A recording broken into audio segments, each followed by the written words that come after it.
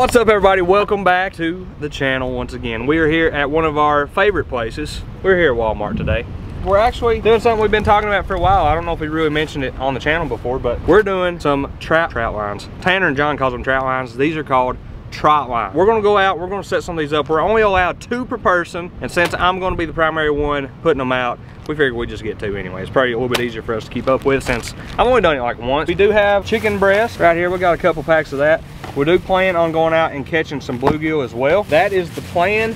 We're probably gonna mix these up in a bag. We got some Kool-Aid to mix them up with. Give them that sweet Kool-Aid. I don't know, catfish love Kool-Aid flavored stuff. Probably also try to go out and catch some bluegill. Actually, the guy that checked us out on there said bluegill live cut bait has been the deal for trout lines for him. We may also try some of that. We got some worms. We're just gonna stick it right in a bag.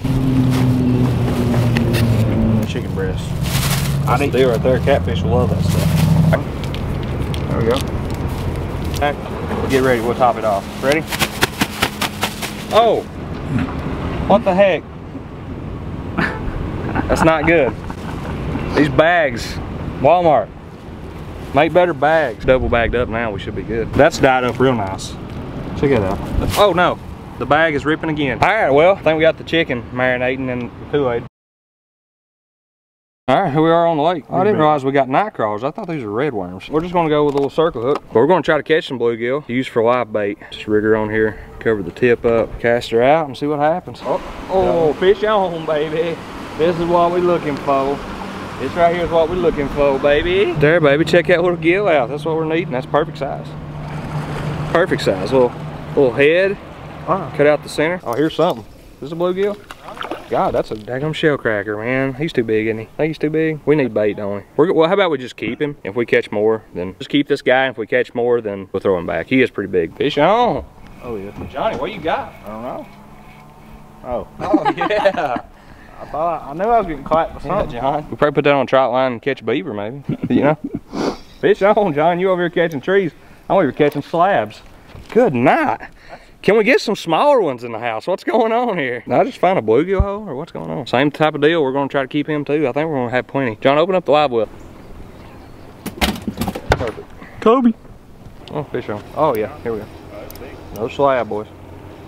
These are huge. What in the world? If I were to come out here and try to catch these, there's no way we was catching these. You know what I mean? What is going on here? They're getting hooked very well. Hey, he's decent. All right, open that up, John. Have you used that same worm the whole time? I've used the same worm fishing. Look at that, getting better too. Kobe. Try. Probably need a. I'm gonna see how many fish I can catch with this one worm. Is this the anti-gasoline motor crew? You guys have something against gasoline engines or what? Hey, makes sense. Right, that's true. We've been here about 5 minutes and we've caught about 5 fish. We wore them out right here with little, you know, night crawlers. Yeah. We're gonna cut them up and use them for a trout line. Come on now, this last one's gonna be the hardest one. I'm just wanting 5. Here's fish. See how long that took, didn't you? There you go. Oh, that's perfect. Oh, yeah. We might as well try one more. I mean, I got a fresh crawlie on. Yeah. Oh, you want me to get you out first? Oh, no, it don't matter. Get him out of that tree. He's about to jump on me. Oh, well, God, I threw him off. Dang it, that was the best one we had yet for bait. You know what? Dang it. The audacity. Can't you be quicker than that? God. I would have caught it because I was gonna get it this way. Good night. I made a perfect little alley-oop to you there. There we go. Yeah, see, we're not trying to catch the little ones. We're wanting to catch these Mac Daddies. Yeah. So that's why we throw the little ones back. This one is absolutely until the camera done away with it. Shield. Stole my worm. There we go. All right. Okay, well, we got all the little gills we need. Shell cracker, I actually think them are red here. Now we need to figure out where we're gonna put the trout lines. Probably have to do some Googling, honestly. We'll have to do a little Googling and go find a good place to put these trout lines. Next time you see us, we'll be sinking some trout lines. Yeah, so we didn't actually make a big weight for the bottom. Like at the end of the other trout line, we're obviously gonna connect it to a tree branch somewhere. So we didn't make those. So what we're gonna have to do, we actually did buy 1 ounce weights at Walmart, and we're gonna have to put some periodically through the trout line and maybe put 2 or 3 at the end. All right, so they got a bunch of directions on the back here. We're just gonna rip them off. I think this is gonna be a mess, honestly. I remember doing this before, and the bucket made it much more convenient, just much more organized. I'm gonna tie all these on. We've got 2 of them.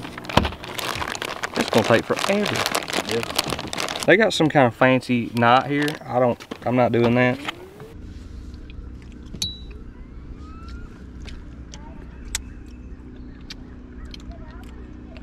Probably gonna die now. I know Barb been out here for a year and a half. It probably really has, John. Tastes good. Probably should do these and then one more, then put weights on the next ones.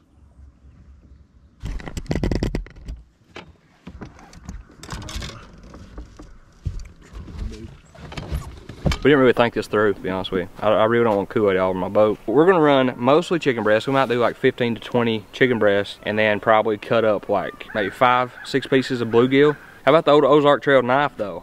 We've had that baby everywhere. Tanner coming in clutch. We didn't even bring a knife. All right, so we got everything tied up. You can see it right here. The boat's an absolute mess.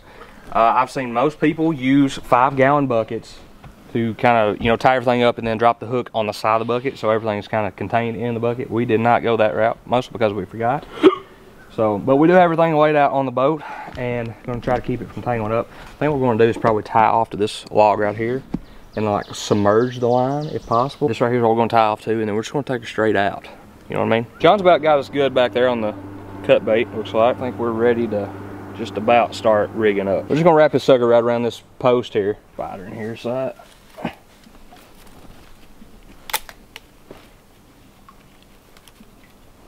shout out to MTB for helping us out. Old MTB we left in here. We got a bunch of fish and chicken breasts up in there. All right, we got this. We got the hook. You wanna hook us on some bait, John? Your hands are already dirty, so.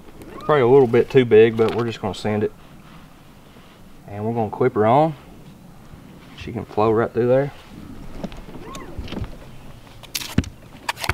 We're just gonna get her good and tight.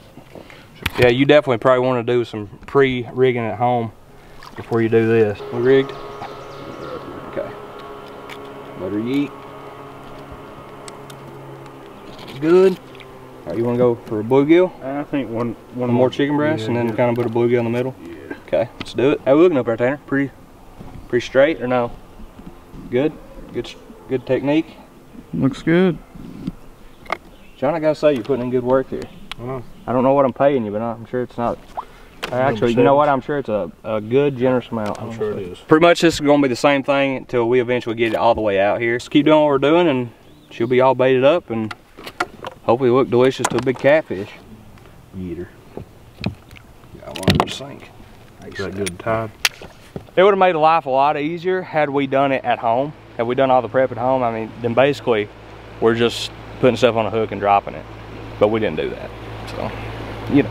All right, trot line number 1 is set. We actually forgot to put the little tag on it, which is illegal. Don't be doing that. So we went over there and re-tagged her.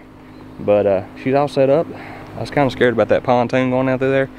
I really was just hoping she sunk fast enough to be out of the way, but I think we're good. He hasn't come to a stop yet, so it's good news. So yeah, we're all set right here. I feel pretty good about it. What do y'all think?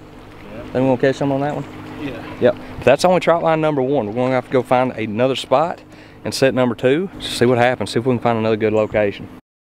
Trying to be somewhat inconspicuous with where we're putting our stuff. This is trot line number 2. We got everything sorted out here, as you guys can see. Kind of went better this time. It's always easier the second go around.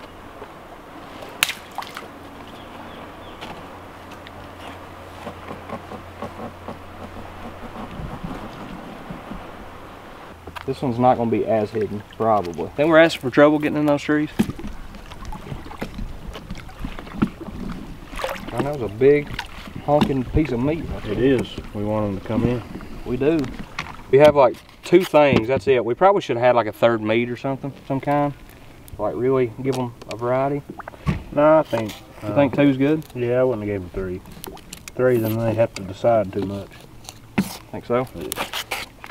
Give them too many options, make them indecisive. Yeah, then they don't know which one to go for. Yeah, I know what you're saying. All right, that's the last piece of bait we got going out there. Well, it looks like it's sinking pretty good. I think we're good. I think that'll be fine. We're still kind of like got a bunch of, you know, good variety of depth there. I don't remember where to put if I would have took it straight across, we didn't think that all the way through. If I took it straight across, there wouldn't have been enough. It'd have been too short. This is a good place too. We got a little point here. This is the mouth of a small creek, kind of, a little cove. Well, y'all, we got both trot lines set. I'm feeling pretty good about it, John. How many do you think we're gonna catch? We're gonna catch about 2 or 3.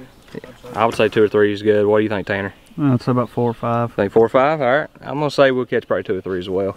Probably leaning more so toward 2. If we don't catch very many and we don't have much going on, we'll probably actually do a catch and cook. We may do a catch and cook anyway. I think it'd be pretty cool. What do you think? Trout line catch and cook? Yeah, let's go for that. We got the trout line set. We got everything rigged up. We got red chicken breast with Kool-Aid and some live bluegills. Which one? Comment down below. Which one do you think is going to catch the most fish? Now, we didn't really keep track of which was which, but just which one do you think? This one definitely, this line right here definitely has more bluegill on it. So I guess we can kind of keep track of that.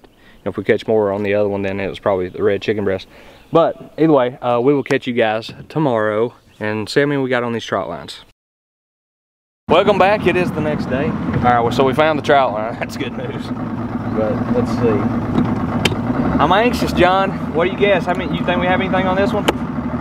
I just want to set it low, so probably not. You setting expectations low? I'm gonna say we have one. What you, Tanner? I'm going with 1. You going with 1? Probably have to Bring up the trolling motor first. You want to bring up the back motor, John? Just in case. Here we go. First one. And there's definitely some weight on there. I don't know if we're hung up or what's going on. Definitely some weight. She's very tight. I think she's hung up. Hold up, hold up. Got something here.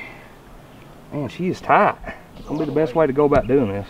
Probably that right there. All right, this first one, empty. It's not good for those hands.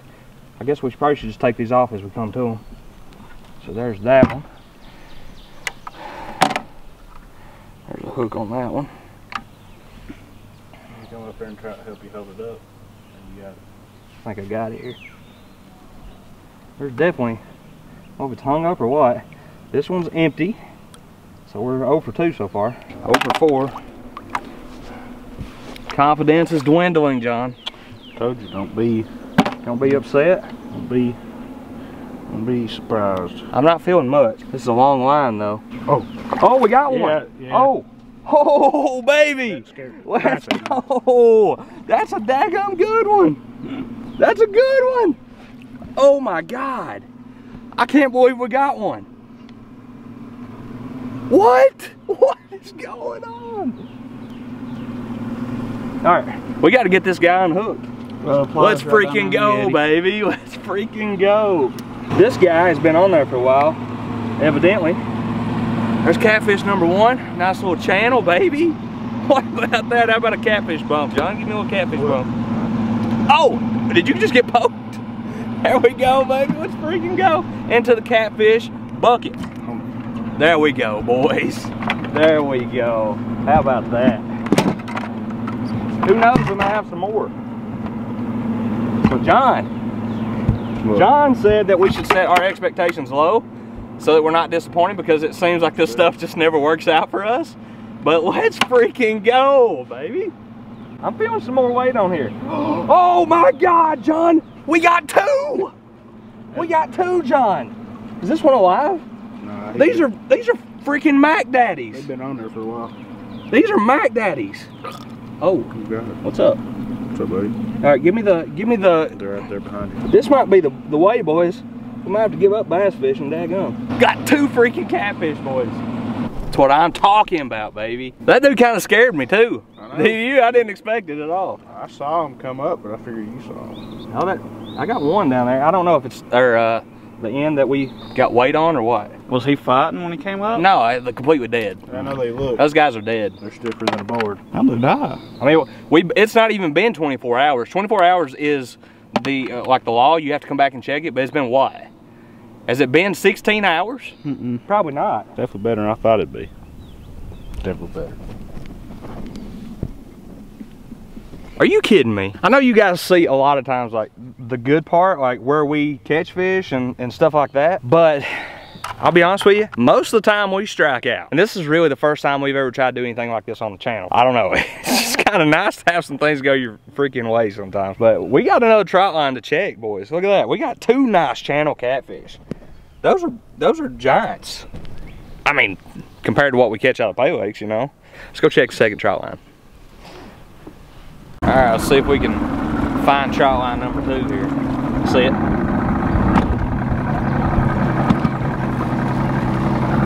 think we definitely have something on. We might have made a mistake by setting this like in the middle of a big laydown. Yeah, it was I think we definitely got something on here. Yeah. We got one.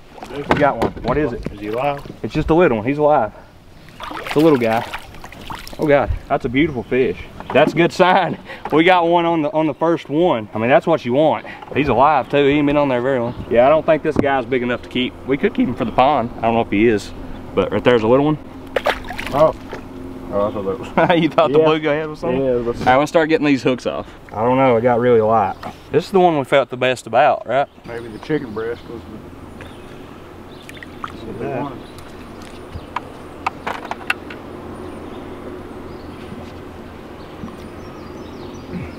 John, that was a big piece of bait.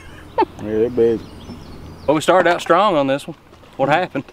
You not feeling anything? Nope, it's not feeling like much. Dang it.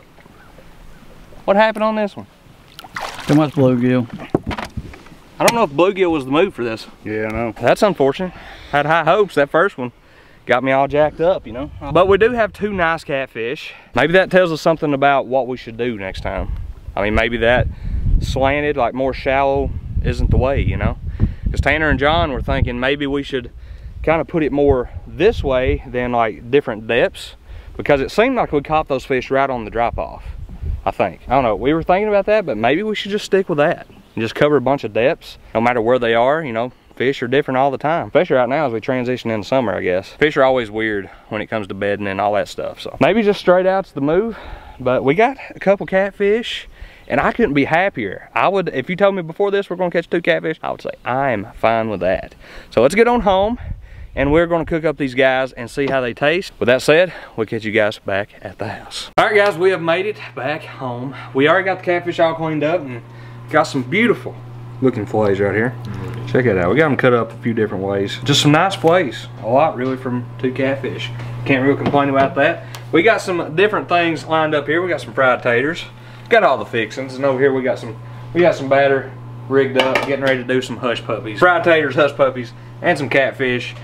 That's the way to go around here. We'll just kind of show you what's going on. We'll go with a good sized fillet. Look at that, it's a beautiful fillet. So we're just gonna dip her in some egg here, get her all mixed up, you know how we do up in here. Little egg action right there. Boom. Did you see that? Did you see that mess we just made? If you ain't making a mess, you're not doing it right. You know what I mean? Man. Here we go. Oh my goodness. And while she's laying there, get a little Old Bay. We don't really have any seasoning, that's just cornmeal. A little Old Bay seasoning on it, a little Cajun kiss on it there, you know. And of course, while we wait, we hydrate. Shout out my boy Stale Cracker, love that guy. But we're gonna let this fry up. We're gonna do that to the rest of the fillets as well. We'll get back to you when everything is done. I think it's gonna be a delicious meal. Alrighty y'all, here we are. We got the table spread. We got some delicious catfish right here. We got the fried taters right here. And then we got some, we're calling these hush puppies even though they're pretty much hush biscuits, wouldn't you say? So, and then we got them pretty done too. They're pretty hard. Good night. You really hurt somebody with one of those, to be honest with you. But anyway, we're gonna dig in here and give it a try. Let's get the plate going. A nice little fillet there. I think I'm just gonna try catfish first. I'm gonna try one of these bricks too. I'm gonna put a little ketchup on the side for the hush puppy. Alright, here we go. I'm going no seasoning. You're already in. You're already tongue deep. What's going on? Good stuff. You like it? I'm hungry. Tastes like catfish? Tastes like kitties. That's good. They're good. That's really good. Yeah, that's really good. We were a little concerned that maybe the catfish had been dead too long, but we've seen mixed reviews, honestly, or mixed opinions online about it. Some people said, yeah, it's safe to eat if you find them dead. Some people said, no, it's not. Some said if it has pink gills versus red gills, blah, blah, blah. We decided to eat it anyway, so looks pretty good. You can see right there, white and flaky. Hopefully you guys have enjoyed this video. If you guys like the trout lines or bank lines or jug fishing, whatever you want to see, let us know down in the comments. Guys, we'll see you next time on another episode of Fishing with Tate.